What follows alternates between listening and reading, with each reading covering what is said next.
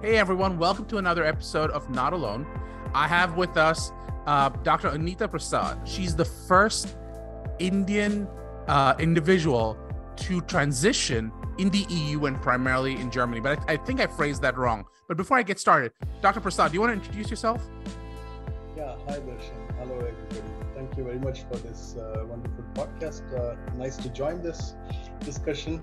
I've been in Germany since the last 23 years. I was born and brought up in India, and mainly in the software and IT services and engineering services business. I hold about 4 patents and was mainly supporting the Airbus and the other mechanical engineering industry in the past. I'm also a pilot by my passion, I would say. And I've done quite a lot when I was a man. And so I live with my 17-year-old daughter, and we live in Munich. That's a short, quick introduction. There's a lot there. And there was a very interesting statement you said, which is when I was a man. So I want to come back and explore that concept. But before we get started, let's start a little bit from your journey, from how we got to Dr. Prasad as she exists today. So, where were you born? You said India. Where in India? I was born in Bangalore, India. Okay. Yeah.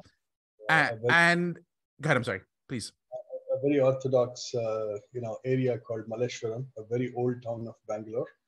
And it is really amazing. I mean, the kind of culture and the experiences that I got when I was born, and especially the kind of the digital journey that we saw, especially our generation, that was really amazing. I mean, I was born, let's say, for example, in a medieval era, and then you imagine that, you're transforming into something that's really amazing. I mean, and today we are building the information technology for the future generation and contributing to robotics.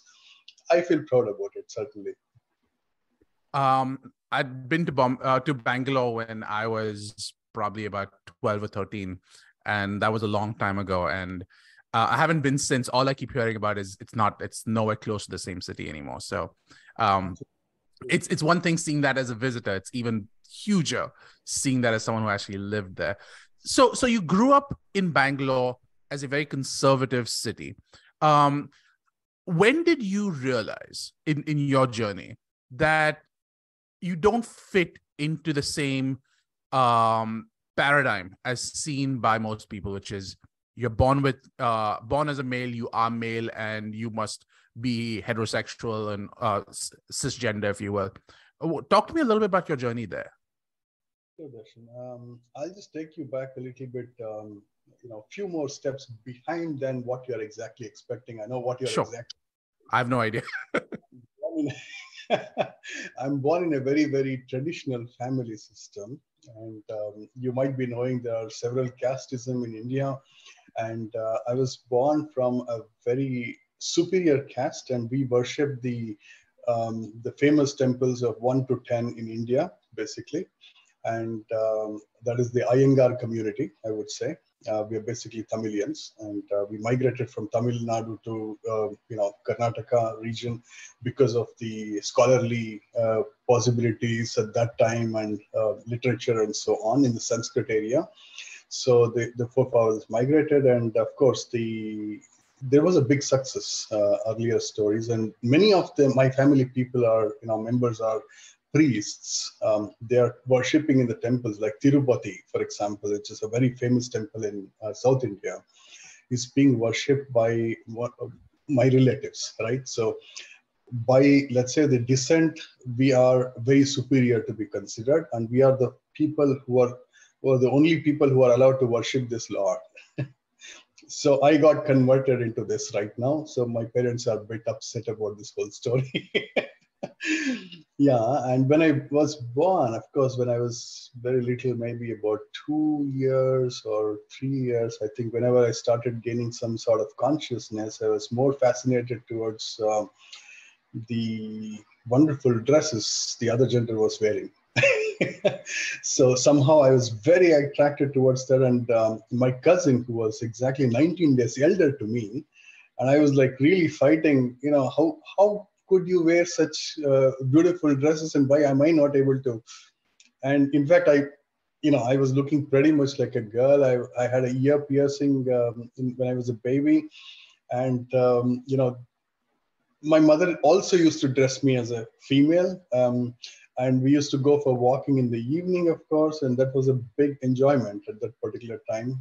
And that was a big privilege I considered, because what my mother told me is, I was looking really, really cute. And the whole locality used to stand and then greet me for the cuteness, or maybe take me away to their home or something like this. So that was the time what I'm mentioning and taking you back. But yeah, I mean, this did not continue for a very long time. In fact, the frog story did continue a bit more further. And we went to another very famous Indian temple, and we were sitting for having the food in the afternoon. They were serving it, and I spilled the water, unfortunately. And they were trying to clean up the water. Unfortunately, what happened at that particular point of time, the frog went up, and the problem was disclosed. So suddenly there was a big shame on my parents, because the temple people were very angry, saying that, hey, you said, this is a girl child, but we see this is a boy. So we have to get this immediately changed. So they had to leave in shame, of course. And that was very, very bad experience at the time. So yeah, I mean, that was the last moment where I was, when I had a privilege that my parents did allow. Maybe it was 2.5 or 3 years or something like this. And after that, it came to a standstill. Yeah. So that's really interesting. So until the age of about 2.5, you were able to dress up in as you said, frocks, dresses, if you will. 2.5, I guess. Yeah. Yeah. And it was such a traditional community that as a 2.5-year-old, people were judging what you were wearing, because you hear about the judgment and you hear about that, but it's usually as you get older.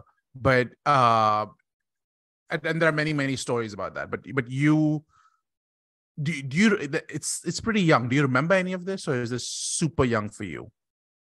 I do remember, because the temple story was like, it was a big disappointment for me, especially because after that, my parents never allowed me to, Yeah. that was like a big shocker. And I think there was an absolute misfit. And somehow I felt like, okay, there is something happening and I'm not happy right now. Yeah. So your that's when your parents knew that this is something you enjoyed, you appreciated, you felt, but you were going down a different path. And did you get a chance to dress again as a child, or was that? Yeah, I mean, see, what happened was I was not allowed from the parents, for example, after this incident, to get into that shoes once again, right? It was a taboo thereafter. They said, hey, you are a boy, you're born as a boy, you have to be like this, and try to groom. But of course, you see, when you try to push people away, what happens is you don't have the kind of concentration that what you need in order to grasp. Your world looks like, it's going somewhere differently, and you are attracted to something, but you're not able to get that in the right direction. You're going in different angles. You see, that's a big problem. And when it comes to, let's say, learning, also you don't have focus. You are completely distracted all through, right? So it is a very big issue, which I saw. And then eventually, I think maybe until age, I don't know. I mean, I didn't have any clothes to try on, and I was like always feeling jealous. And I did have a chance, of course, for a dance performance in the school to change myself. And I was like, wow, this is it, And I didn't want to return the dress, but of course my mother said, no, it has to go back.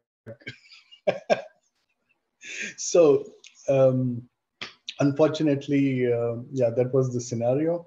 But until I was, let's say, I would say, crossing my puberty or something, that is a time when, I saw a lot of upsurge and, this kind of energy is flowing around. And I always thought it is basically it could be a gender crisis, right? I mean, started to push it away, ignore it, and try to listen to others and try to listen to some beautiful stories. And, India has wonderful stories to tell you all the time, right? It can motivate you. There are plenty of gurus available. There are many, many people available to give you that kind of moral support that, hey, you cannot be distracted. You can be concentrated and focused and stay really fixed on this, right? So that's the scenario. So that's interesting. So from the age of about 2.5 to, as you said, right before puberty or so, approximately puberty, you knew that you felt like you wanted to express yourself in a different way. Now, one of the key things people always draw the line between is gender identity, gender expression, and sexual orientation. That's one of the key sort of three pieces people draw to. We aren't going to get to sexual orientation yet because you haven't hit puberty. So there's no sexual orientation as a child. Gender identity and gender expression are still things that you almost were feeling maybe early on. So could you talk a little bit about at that time? Did you have a sense of what your gender identity was? Were you clear that you are female at that time? Or was it just, I'm not male, or I'm male, but something different? Like, what was your experience? Well, I wanted to be a female right from day one, because my salutation today also is like she or her, right? I'm not relating to something in between. The others do relate, because I want to be very close or almost touching the other, cis women, for example, not as separated and categorized differently, because there are many people who categorize themselves in different directions. So I would like to categorize that way. And yes, I was pretty clear about it, but the taboo that came in the society, and also, for example, if you look at the older part of India, you never had any sort of respect when you had to change. And we were really afraid to go and tell it to anybody, because we would be really having a tough time in our families, and especially coming from a Sanskrit background and such things like this. And it's going to be very difficult for our future life. Either you want to adapt this way, or you just need to leave the house. So there were only two paths available. So that's kind of interesting. So you knew that you wanted to be a woman, or at least you are a woman, as early as you can remember. Is that fair? Okay. And expression, it's unclear what expression you wanted. However, it is clear that the expression you wanted would depend on what society would allow you at that time. Now, I find it interesting between the ages of 2.5 to about, like I said, 13, 14 plus or minus. In India, you have, for example, the Hijra community. You have obviously you have women. How did you sort of? I mean, you came from, as you said, a high caste, and you were very well respected. We've had individuals who've come on, and I think you know her, Celia, came on, and she's talked a little bit about how Hijras are looked down upon in India. And there was a whole conversation about what that balance looks like. So I guess my question for you is, did you have any access, and when I say access, like just seeing the Hijra community, and what was your reaction to, am I like this, or am I different? Because you said I identify, I feel like a cis woman. So what could you talk a little about that experience, and was there a detraction, if you will? Exactly. So let me tell you, Hijra, I don't know, I mean, there were some hot sweet spots which I have to update the whole society. Hijra is a religion, if you look at it in India. Oh, I didn't know that. Interesting. Even I didn't know this. When I started to know a transition, only then I knew it, right? They're a religion. They are basically existent since last, I don't know, 8,000 years. Right now and then, let's say 6,000 BCE is what it dates back to, right? So India had an inclusive culture for transgenderism completely. And this is the only, let's say, for example, culture, or let's say the civilization or the religion, which can say that, look, we have an inclusive society. And if you look at it in the previous past, everybody were the same. And there were no discriminations even in the past, before the invaders entered India, right? The Mughals first who came, they destroyed a lot of libraries and literatures and so on. And also the colonial, what happened, it, the world knows about it. And the world is not sorry for it, unfortunately. So we are still going through this whole topic. But even after 75 years of independence, the literature and the inclusivity, what was existent when the invaders entered, India has lost it, right? I mean, they don't know. The present population do not know anything about it, right? So they are totally, in a shadow today. And in fact, I'm writing a book about this to come out to explain how the inclusive society looked like in the past, and what were the practices, and including the yoga practices and the other, rituals and so on, which they were trying to practice, other than the Hijra community itself. Because if you see the Lord Sri Krishna, for example, the Indian god, could shift as Radha, and Radha could shift as Sri Krishna. Yes. I didn't know that. Interesting. And, many people are afraid, saying that, once I take the name Mohini, they say, oh no, this Mohini is a demon, right? I mean, Mohini is an avatar from Sri Krishna who turned to be a female, and who, marries Aravana. And that makes the Mahabharata battle win. So there are so many topics that the community doesn't know about this. In fact, my main area is, or let's say the goal is to spread the kind of awareness, and especially in India, to tell these people, look how the inclusive society looked like in the past, and what are the blunders that this particular society, adopting the colonial mindset and the regulations that they came out with, they changed this almost 60 years ago, and you guys didn't change it until recent past, and you had to go through a real amount of pain and the torture with all this transgender or LGBTQ community plus community. That's really horrible. And look at Scotland, they're far ahead. Look at UK, they're far ahead. But we are somewhere, I don't know where we are, right? I mean, the India especially. So right. This is the message I would like to pass over. And this basically scares many, many people. They're not able to express themselves. And the present society is living under shame, right? They feel it is shame because Hijras do prostitutions, Hijras do begging, Hijras do so many other topics, because that is their living or it is their interest. In fact, one of my connect from India, she's running a NGO in Mumbai. She came back to me and approached me, asked me, hey, I would need your help. In fact, you put in a word, I would like to put at least 200 women in, in corporates. I said, look, these women, even if you try to take it, they may have an underemployment created for themselves, because they will stand in a signal light, they will just clap once, they get 10 or 100 rupees on the spot. And, it's a very easy life. In an hour, you have made some 1,000 rupees, and then in a day, you have made quite an amount of bank balance.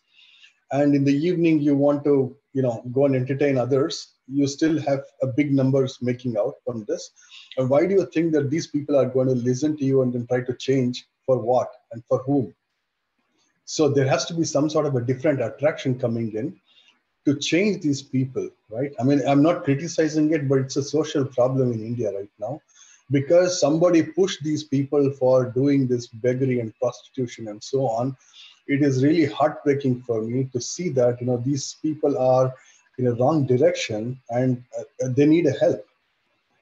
And transgender women are not hijras, and transgender women need not have to follow their culture. In fact, I asked many gurus, went ahead and then asked them, look, hey guru, I'm born in, let's say, Iyengar community, right? I'm the supremacy of whatever.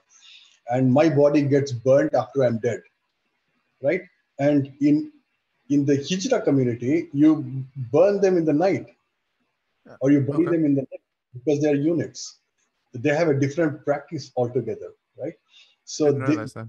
work in a different angle altogether, and they worship different lords. They have a guru. They have a system.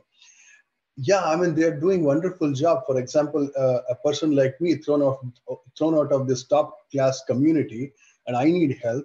Today, I just go to Hijra community and I request them, and they have such a big open heart to welcome me, and then they say, "Look, you can be a part with us." Right? That is how the earlier conversions have also taken place. The many have run away from the homes, and they had to do it because probably I held it back with some sort of concentration. For example, I'll give you a quick method and how I actually work this out. Right. Please. So I just refer to one of the story which is from Mahabharata. Right. So I'm sorry, I there is no other story that I can give you as a reference because this is a wonderful story that I would like to give it. I'm not preaching any religion or I'm trying to promote Hinduism or Indian, people should not mistake me for this. So the Mahabharata, in the final war, you see this Arjuna is standing on the battlefield and his own gurus or the teachers and his relatives and other people are standing on the opposite side. And he asked Lord Krishna, how do I basically concentrate right How do now? I fight? Yeah. Right? Lord Krishna says, practice makes one person perfect and concentration makes one person perfect. So this was a philosophy which was taught to me when I was not having the focus and the concentration, that this is the philosophy that these people taught me in order to make me concentrated. Right? I mean, just if you don't understand, read it again. If you don't understand, read it again. If you don't understand, come back to me. I'll probably explain to you in a little bit different way that you can try to understand. Right? So this is how I actually, this was my childhood. I was never a top class scorer in my class Right. until, I mean, I was like maybe in the pre-university or so, I started scoring a little bit better. Until then, I was like completely shattered. So I thank you for the education. I didn't realize that the Hijra community was actually its own religion by itself. I've always thought that they still use the same gods and the like, but what I'm hearing is it's a different sect. So it uses it has its own rituals and the like. The other term that I've growing up in India, I grew up in Bombay as well, and the other term that I have come across often, not often, but enough, is when you talk about the Indian gods, there's the concept, and you actually referred to it, semi-referred to it in the concept of Mohini, but there is the concept of Ardhanareshwar, which is the half man, half woman, which to me speaks to the presence of gods who are half man, half woman. You actually have a strong religious background, so you can run circles around me with this idea. So could you talk a little bit about how that concept feeds into inclusivity in India? When were you aware of this as you were reading about it? Did this in any way feed your soul? That are you in many ways you have both parts of it inside you, and you eventually realize that the feminine part is stronger, if you will, for lack of a better term. Or that was never a thought in your head. You were very clear that you were female.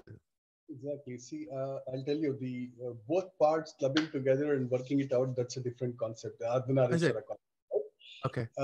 For example, I'll tell you, I've forgotten the name of this saint who always worships Lord Shiva. And he was... No, sorry. I'll go back. My bad. Same thing is happening to me as well. So this saint is actually worshipping Shiva so much, and he's praising Lord Shiva. Actually, he falls in love with Shiva, for example, right? And Lord Parvati, who's the wife of Shiva, is standing next to it and then witnessing that there is a problem, that someone is falling in love with my husband. And he's a man, right? And then they come and let's say, for example, stand together, and this guy, makes a round circle, right? And also, there is a different story that goes, and they merge together. Also, he makes a round, and he goes under the feet and all those things, and there's a big story behind it. So this is how it actually happens. So this is the Ardhanarishwara concept, right? I mean, this is basically to show the world that,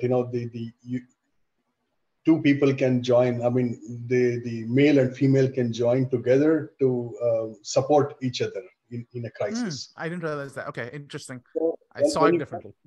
yeah, I mean, and also, like, for example, there is a lot of misunderstanding and miscommunication with regards to a lot of other transgenderism when it comes to the mythology concepts. And the very important topic is certain things have to be digged out so deeply that this has to be clarified to our own society in a proper manner. That's what I feel like. And yes, I mean, the concept of, let's say, man and woman, yeah, there is a characteristics that we do possess, right? And there are some studies that show that the MRI scans are coming out. Let's say, for example, when you feel like a woman, your brain is adjusting to it completely, right? There are plenty of scientific studies which have taken place, and I don't need have to spend my time on it. So this is the kind of background what I would like to suggest, that there is a depth of information that one has to collect in order to make things much more clearer. Okay, so let's go back to your life. We talked a little bit about some concepts that were interesting to explore. But now we talked about you starting out, you sort of not being able to explore who you are, but between the ages of 2.5 to around puberty. What happened around puberty? What made you realize, or what opportunities did you get to explore who you actually are?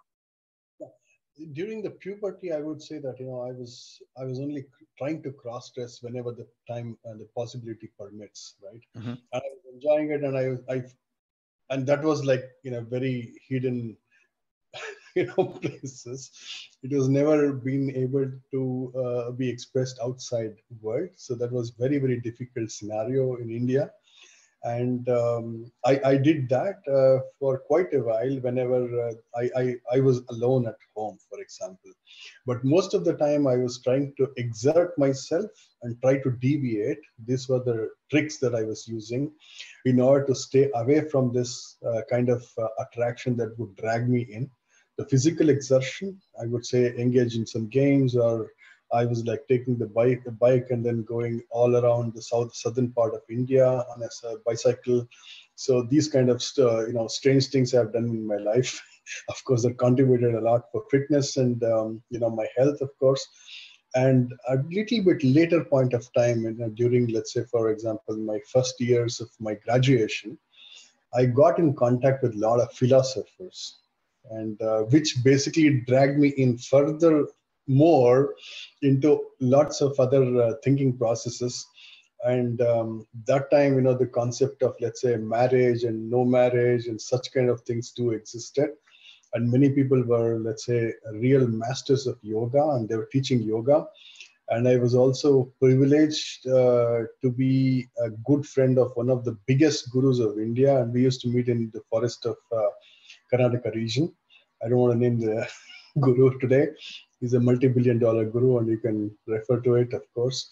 And we were all sitting and debating and discussing on so many topics, and they used to share the kind of knowledge of what they have and the kind of yoga and the practices that we were trying to do and so on. So this basically kept the kind of diversion, and that was the time when I was introduced slowly in phase-wise basis towards the meditation, the yoga, and also trying to hold. And in yoga, you call it as kaya sthairya, first of all, that you try to concentrate and bring the concentration with your whole body and the mind by doing this. And then you have various other different steps and try to do this. This is the quick background of how I try to deviate and say, for example, gender dysphoria was not a dysphoria, it was like a gender crisis. And I'll tell you the story a little bit more, what happened at my later point of time, right? I joined my workforce after my universities and master degree completions and so on. got married, and I was in the dot-com bubble, the first IT bubble. India saw it, the Silicon Valley birth, and so on, right? I mean, it was really amazing, my journey. And yeah, I mean, after the marriage, also the crisis was very high, right? I mean, I did express to my wife many times that I do have this, and I used to, you know, stay in a different closet, and so those kind of things were happening frequently. But the need of the hour was to focus on the life, career, growth, etc. And that also went on. And this was ignored as gender crisis all through. And unfortunately, I did not even realize what I was trying to do damage for myself until 2018. And when I saw a bit of upsurge in terms of my anxiety levels and also the blood pressure going up and so on, I said, okay, probably this is coming up, yeah, late 40s, nearing 50s, and you have a problem. Enjoy, and welcome to the club. So that was the that was the area we thought first, but it was not the case. And suddenly the next year it started going up and up even further. Took me to hospital, put me on the ICUs many times. Ambulances came. I was very famous soon in Germany, in Munich, and in Freising, different places. All the people were like, okay, the ambulance staff and the doctors became my friend. They said, hey, nothing is wrong with you. Why are you coming back and forth again? You have anxiety problem. Do you control on your food? Do you meditate? Do you do that? Do you do this? And come on, you're just asking me this kind of question. Who really knows the topics? But nothing helps, trust me. And I was referred to a psychiatrist, and that is the time when I had to figure out this is nothing but gender dysphoria, to address this immediately with a medication. And I had to do a transition in terms of the hormone replacement therapy immediately. And this took a lot of energy and burnout from my side. And you know what happens, the traditional families and the kind of setup and the environment that you have finally gave up on me. That was the outcome. Yeah. There's so much you just discussed. There's so much to explore in what you discussed. Do you mind if we start a little bit early on and then explore that a little bit? So you grew up in India. You went through puberty. You spent a lot of energy trying to fight the gender crisis, as you put it. When did you realize, because as you said, you were very well respected in India, when did you realize you want to come to Germany? I came for working here, basically. I did not relocate by interest. In fact, I was engaged with one of the top class engineering services house in India. At that time, they requested me to be the head of European Union territory. So that made me to come to Germany and to head this activities and the operations itself. I did fairly well at that particular time. Yeah, bought in a lot. And when you came over, were you dating anyone at that time? Was there? I was married. Oh, you already married? Yeah. Okay, so let's go ahead. I'm sorry. Sorry for that. Of course, in the beginning I wasn't, and then at a later point of time I did. Okay, so if you were married, what did you tell your wife to be? Did you know about this crisis, or did you not completely understand where you were? Crisis, I thought it's just it's like an upsurge of energy, right? I mean, I never ever realized, because what is available today online was not available earlier, and there were no YouTubes, or there were no media, there was nothing.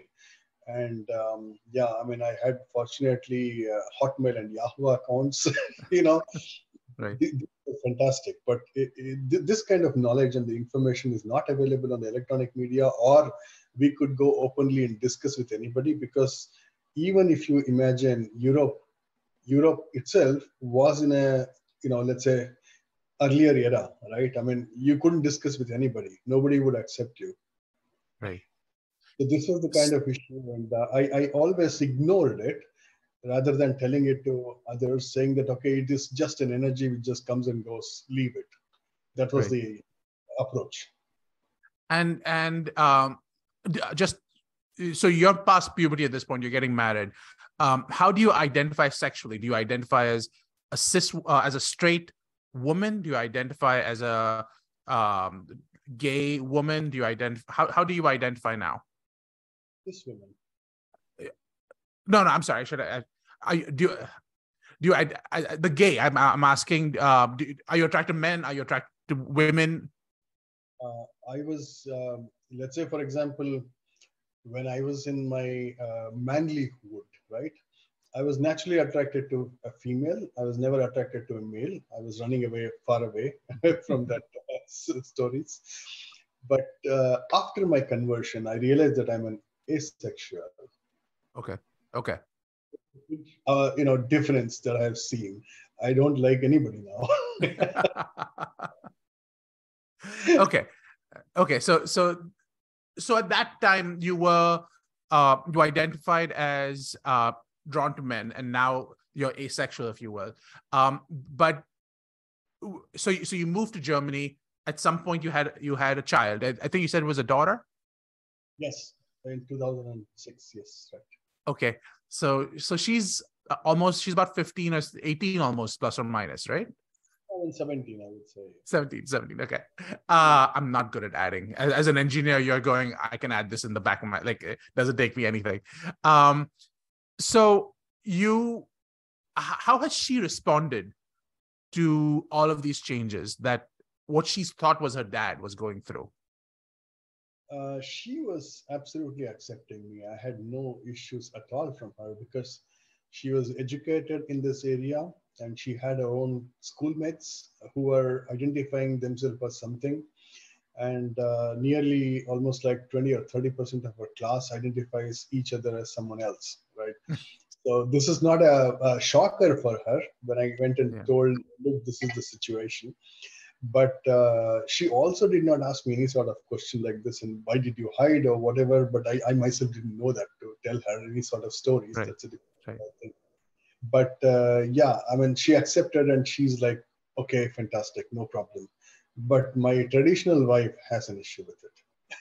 Yeah. Well, so this, you had a crisis in 2018. So I assume you had to tell your wife then. Is that correct? She is still my wife. That means we will be divorcing pretty soon. I'm heading to India tomorrow for the same reason, to sign off the papers. Right. Which is difficult, and I'm sorry. Whether or not it's for whatever reason, it's still a sad, very difficult period. So my condolences. Having said that, how did you have to tell her? How did that conversation go for you? Well, I had to tell her once the psychiatrist identified what the issue was, right? I had to tell her, look, this is the behavior pattern of mine earlier since marriage. She has seen it almost like 20 years now. It's nothing to hide with her. And then I told her, look, this is to be identified as a psychosomatic disorder and gender dysphoria classified. And I have to shift into a new gender. And would you accept me? And she was shattered, of course. She wasn't in her full mind to accept me there. And she did discuss with her family, but the kind of knowledge what India provides with their own family and the culture that matters, no matter what you have done in your life, what you have achieved, and how you actually maintained your relationships, and what sort of a royal princess life she lived with me, that never mattered in this situation, because they feel it is not a situation where they can accept in a different direction that this is a go-ahead scenario, right? I mean, it is a taboo still, and it is only meant for the cheap people. And my father-in-law asked me a question. Oh, you see the people who are standing in the traffic lights, and I told him, are you interested in terms of getting your let's say, a bit of knowledge in this particular area? If so, I would tell you what it is. They said, no, we are not interested to listen to this at all, because we don't want this kind of, let's say, a son-in-law or a daughter-in-law. We possibly would like to discontinue our relationship. So, yeah, I mean, I felt like a tissue paper. Right. Right. I'm sorry. Um, so so it felt emotionally very difficult to start losing those relationships with people you are extremely close to, whether you're talking about your your your soon-to-be ex-wife, whether you're talking about your in-laws, who I assume you treated them, they were like family. How has your own family reacted to this? My family is also not yet accepting it 100%. I mean, they're now making a lot of research.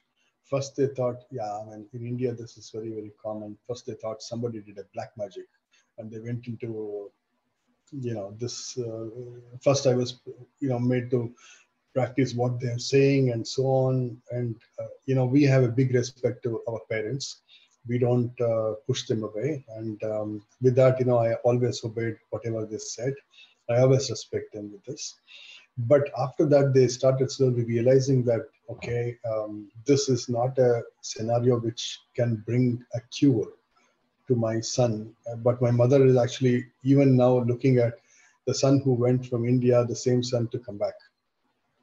Right? That's not going to be possible. That's what I told her, that, look, your son is not going to be returning. But yes, I mean, son is going to return in a different form altogether.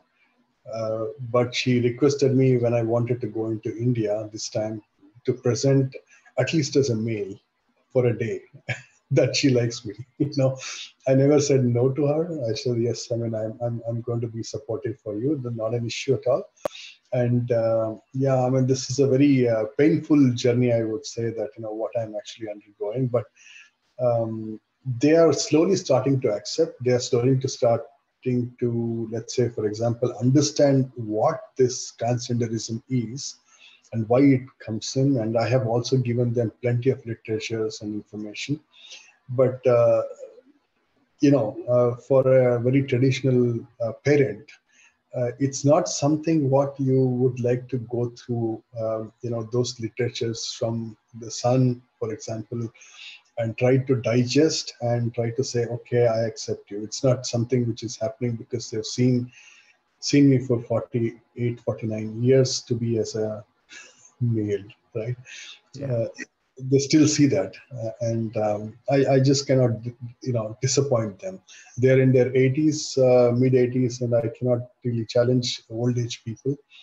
And this is also a sentimental scenario for me, that, okay, I mean, I'm slowing down the transition, or probably I had grown my hair, I cut it off because I'm going to India. I probably can change it a little bit more to look manly to them. All the things I'm trying to do my best. Let's see. Do you have any siblings?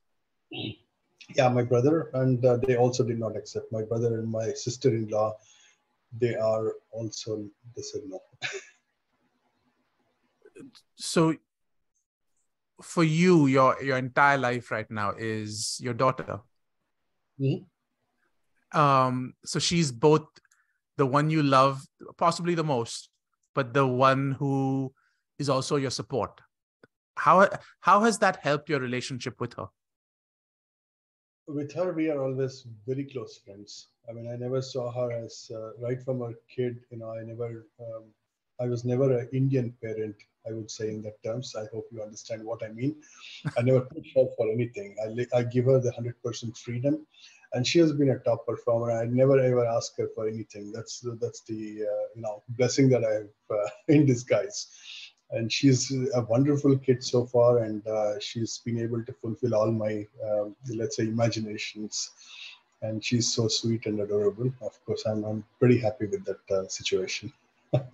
And of course, moving ahead, she's going to be under her mother's custody. That's what she has said for a while, because there's a big pressure coming up from my wife's family.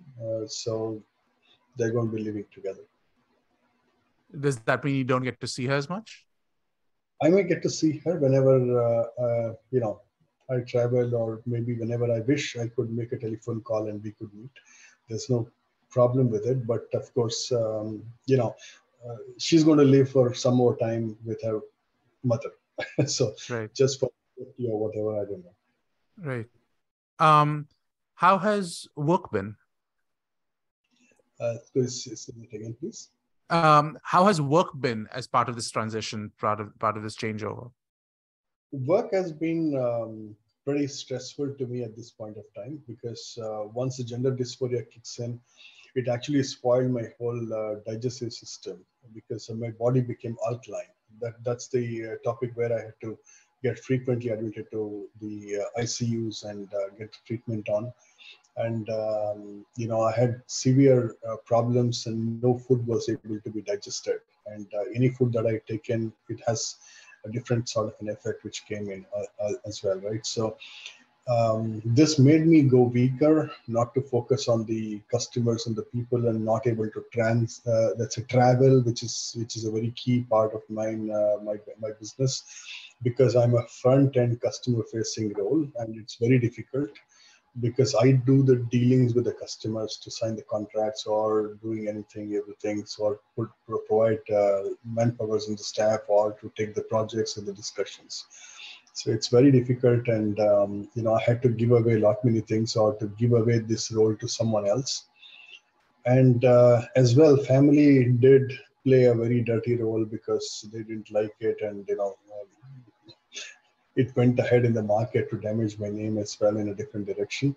So That's it was right. a very unfortunate incident that took place, and I was not imagining that someone whom you loved, and whom you did so many things in your life can also do like this one day.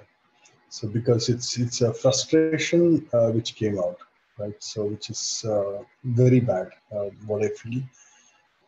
But I cannot help, because I need to rebuild certain things. What is destroyed is destroyed. But to me, the only thing which lies is the confidence and the capability, what I have, that no one can steal, and then I can always stand back whenever I can. That's very difficult. What I hear you struggling with is you've built an entire life, and it's all been taken away from you, but it's the price you are willing to pay for you to exist the way you need to exist, for your own health, if you will, for lack of a better term. The Are you generally a friendly person? Do you have a lot of friends? How have they responded? A lot of friends, and some of them left, especially, I wouldn't degrade this, but my friends who came from the Middle Eastern region did not like this. They just said goodbye. But the other friends who are there, of course, they've been quite supportive, and they try to understand it, and they also try to let's say, at least give me some good words. If not, I don't take any kind of let's say, kind of any sort of support from anyone. So I was very clear, and then at least some good words, and stay in touch. And they are asking me to come and also present in their universities where they are professors, or somewhere they have connections. And they also asked me to provide some interviews for the televisions in India and so on. The moment they heard that I'm coming, they said, like, hey, I will organize 1, 2, 3, 4, and they packed my complete couple of days within no time. And that's a wonderful thing from my friends. And they said, we are not going to leave you alone. The moment you are here, please let me know. So that's really wonderful from my friends, I would say. And these, I don't have, like 20, 25 years, and we have hardly met after that. But look at the kind of love that these guys bring on the table. And the 20, 25 years, whom I did something for them, they can just throw you like a tissue paper and walk away. That's something which is pretty disappointing. And I think this calls for an awareness. And, this is the reason why I started this awareness program. I write a lot of literatures, and I provide this on LinkedIn if you see this. And, a lot of research goes on this particular subject. I invite everybody. At least I don't want, at least whatever happened to me, if I can save even one family, I'm happy. Many could be saved, but if somebody is following and they're reading my post, at least one could save their family and life. They should be happy enough, and I should. Yeah. Well, I'm glad. There was one other triumphant thing that you've done. You've done a series of triumphant things, but you educated the Indian Embassy on the process and the education of what gender dysphoria feels like. Could you talk a little bit about that process? When did this happen? What did you have to talk to them about? A little bit more. They didn't know a basic difference between a transgender and what the Indian third gender is, for example. And I get very irritated when someone says third gender. You could rather say it more nicely, biological sex. That would be more apt. Or if I'm relating, for example, to cis women, or someone is relating to a male, you would rather say it as that.